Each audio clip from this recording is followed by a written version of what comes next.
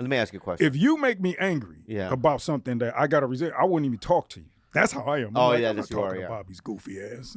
Do you think you're as intelligent as Stephen Hawking? Yes. This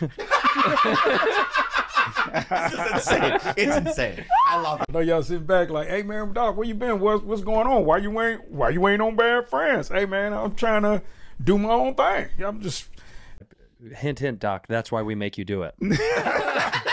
To make me fucking look stupid. Okay. No, not stupid. Not stupid. Not stupid. Not okay. stupid. Go ahead.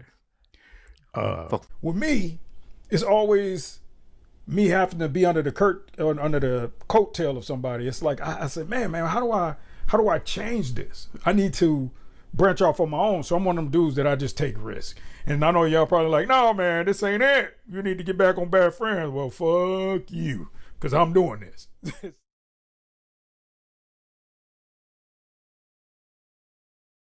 If I feel like I need to go do something else, I'm out.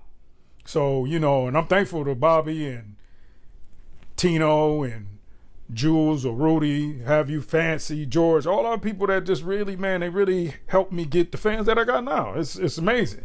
So shout out to all of them. Much love. And hey man, we got to get this motherfucker cracking. That's what I'm talking about. It's time. You know what I mean?